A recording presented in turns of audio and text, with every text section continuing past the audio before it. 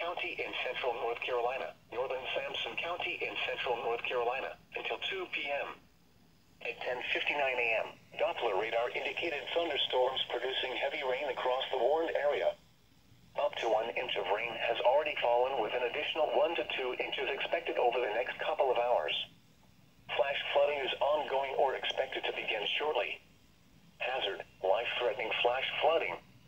Heavy rain producing flash flooding. Source: radar indicated.